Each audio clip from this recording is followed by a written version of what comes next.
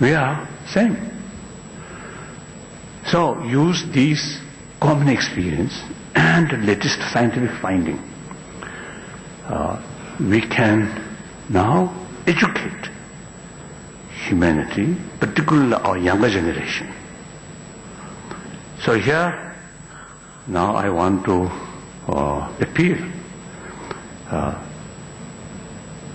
Firstly, secularism. In this country, the meaning of secularism is not something like rejection of religion. In the West, some my Muslim friend as well as some Christian friend, they feel uncomfortable the word of secularism. But India's own constitution is based on secularism. So I think India has, greater chance is to promote the human value through secular way. It fit this country. And this country, multi-religion through centuries. So you cannot pick up one religion. There are so many different religions. So if you find moral ethics based on religion, then what religion? Non-theistic or theistic?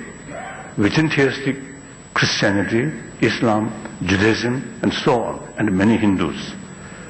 And also non-theistic, Buddhism, Jainism, and also some Hindus.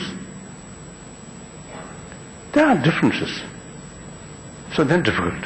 So therefore, secular, respect all religion, including non-believer, and simply try to promote deeper human value in order to be a happier human society, happier human family, happier human individual.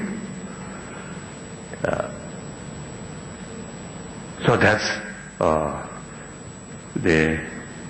according new challenge, new reality. I feel now time come. I often used to telling, in the 20th century, the 20th century become like century of bloodshed, violence. Although that century, tremendous sort of progress in technology, science, and in the medical science, or many, many things. But meantime, there's a lot of bloodshed. Now this century, 21st century, now should be century of dialogue. Because conflict bound to happen. Then what we can do is method facing the conflict through non-violent way, which Mahatma Gandhi promoted. These are India still is something very much alive. So this is my number one part. The second part I want to tell